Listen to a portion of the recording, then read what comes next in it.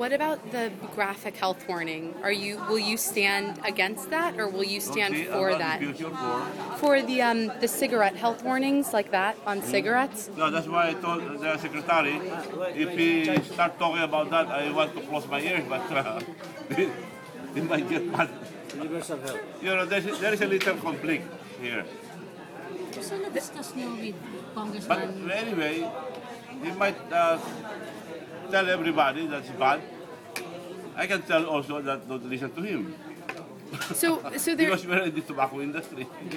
has he promised that because you're supporting him now, he will support you later? Yes, yes. Support the increase of taxes for cigarettes. But so in terms, Specifically cigarettes, because that's my concern. I'm supporting, as I've said, only the taxes, but it so happens that there's a little conflict.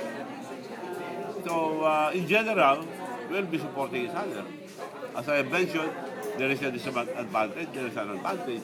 But to me, it's more advantage if you increase the taxes. so how will he support you though?